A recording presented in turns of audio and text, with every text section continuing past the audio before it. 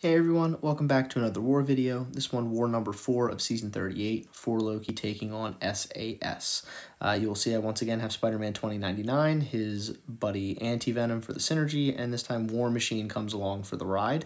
I have 7 fights this war, so we'll get right into it on this Ebony Maw. I'm on path 6 in both sections, so this Maw has aggression, prowess, and then critical setup. Maw can be a little annoying on critical setup because he can make your guaranteed crits miss, but he can't do that against science champions, so I don't have to worry about that. I do want to make sure that I'm keeping his prowess under control, and I also want to make sure that I'm heavy. And you can see I'm, held heavy, and it worked out there. That was a little bit of a, we'll say, risky heavy, but, this is pretty much a typical Maw fight. Like I said, just really don't want him to gain too many prowess, and now he's up to 7, so I'm really trying to watch the focus, trying to get a heavy, but I can't parry him. He gets up to special 2 here, so it's gonna hit pretty hard into my block, and I have the falter on. He's hit me a little bit, so in my corner, it's not going great, but I do throw the special 2, and you can see Spider-Man 2099 just, when he gets that special 2, when it lines up, it can be really devastating. So he kind of bailed me out there. Wasn't the best gameplay, but Spider-Man was able to do pretty well. So here is Hyperion on node 25. So Hyperion can be pretty annoying. He's a conduit defender, but Spider-Man 2099 does a really good job of countering him as he's sick and tired, and also with the Wither, he can really control his power. So you can see, Hyperion not gaining any power right now because I'm just hitting his block, and the Wither is making sure that he doesn't gain power from his passive power gain. I throw a heavy there because the exhaustion debuffs also decrease his power gain, so now he's actually losing power. I throw another heavy just because why not? But you can see, Spider-Man really doing a good job of handling this fight. This node gives me a power sting every time they get to a bar of power, so you can see he doesn't get to a bar of power, and I just nuke it down. So Spider-Man really good at controlling that fight. Nothing too crazy there. So here will be the first of actually 2 Dooms that I'm going to fight this war. This Doom has superior specials and return policy. I'm not going to nullify anything, so really it just is going to be a Doom where his specials hit pretty hard. But like all the Doom fights, and like really every fight with Spider-Man, you want to make sure that you can hit their block, keep the Wither up, get those ruptures up. So he was pretty aggressive to start. You can see I was dodging a little bit more than I wanted to, but you can see now he's being a little bit more agreeable, standing there holding block to let me hit it and really stack up the rupture. So you can see him with the 17 ruptures, 20, got a nice detonate off there. He throws the special 1. Cool thing with Spider-Man 2099 again, because he's sick and tired, so that Doctor Doom special 1 was actually not unblockable like it normally is, because sick and tired turns off unblockable. So just, another thing, Spider-Man 2099, really good as a sick and tired attacker, and he just was able to really handle that Doctor Doom here. So this next fight's going to be the fight that I brought War Machine for, so it's going to be Bishop here. This is going to be a pretty annoying node for Bishop, but War Machine really good for it. So I'm going to put the 2 War Machine pre-fights on, the energy resistance, and then the skirmish, which makes his debuffs a little bit longer and stronger. So basically the plan here is don't let Bishop throw a special 1. I have a Power Start 1 on as well. I've had that on since the Hyperion fight. So just to be able to get a little bit smoother. You can see here I moved past the special 1 with War Machine, which is really where you want to be at for this particular fight.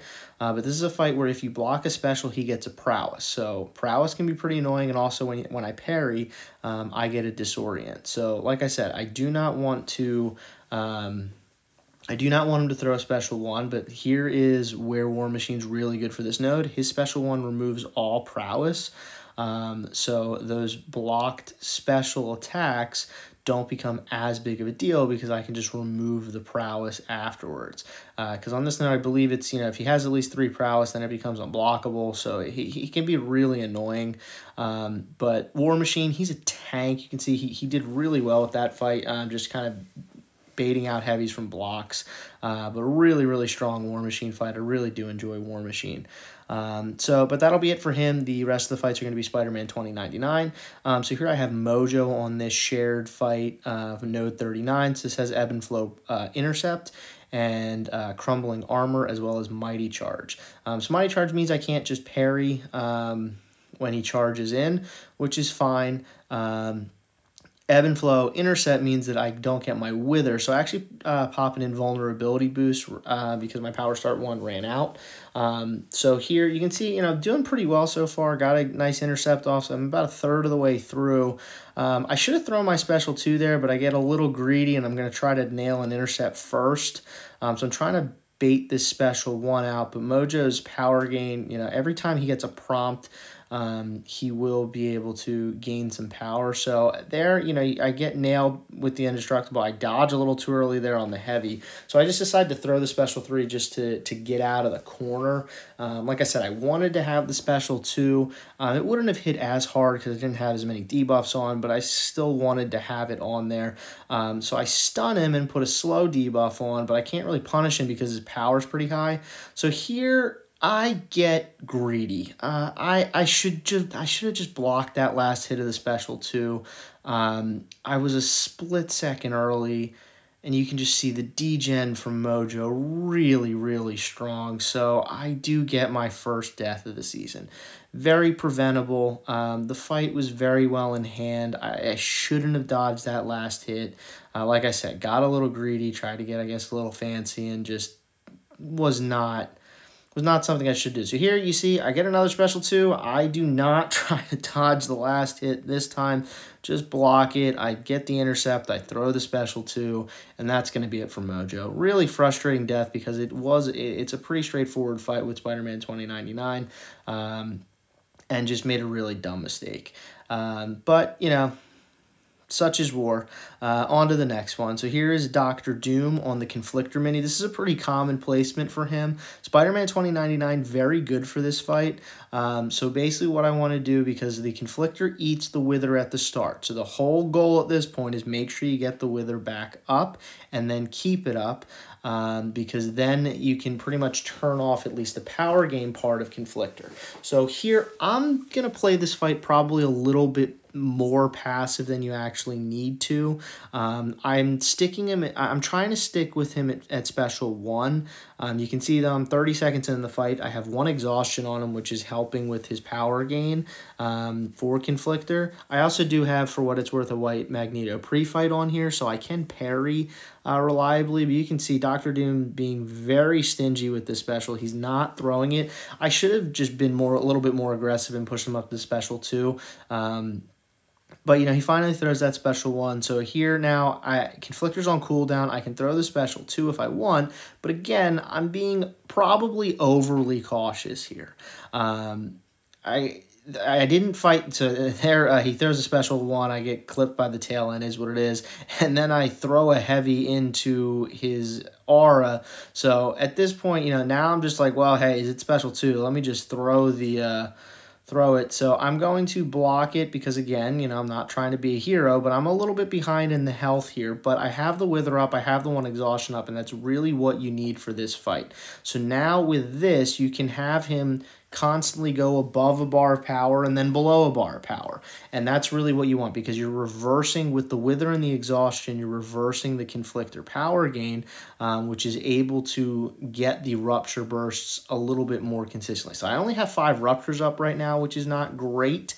I'm trying to, there you can see I was waiting for him just to kind of hold block, so I get a few more ruptures up, throw the special 2, so now I have the second Wither up, which is really going to help with his power gain. So now the power should be absolutely fine for the rest of the fight. But I'm not like I said, not great with the ruptures here. I only have 5 on, but you can see I'm getting a little bit better here, and I'm in much more better control of the fight. I mean, look, this fight is not a fight that should be a 2.5-minute fight, but it was my first time taking Doom on this particular node, and I was, like I said, probably a little bit more cautious than I needed to be, but you can see Spider-Man 2099, once you get him set up for that, Basically, once you get that wither back on, you can keep it on.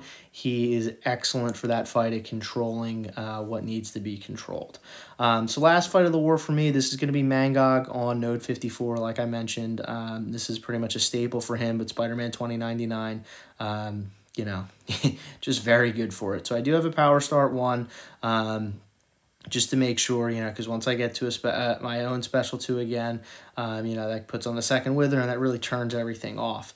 So this fight, like I said before, really the big things you have to watch out for is 1, keeping the wither up, as always, and 2, you want to make sure that you're checking out his hatred. So he gets 2 hatred every time he throws a special 1, and he gets 1 hatred if either champion finishes a 5 combo. So here you see I do exactly what you're not supposed to do against Mangog, and that's throw a 5 combo. And then I throw my special, which makes it a little bit more interesting because you're about to see he's going to throw this special 1 and do what I don't want him to do, which is get his to 10 hatred. So at this point, he's unstoppable. I have no way of actually doing anything about it, so I just got to wait it out.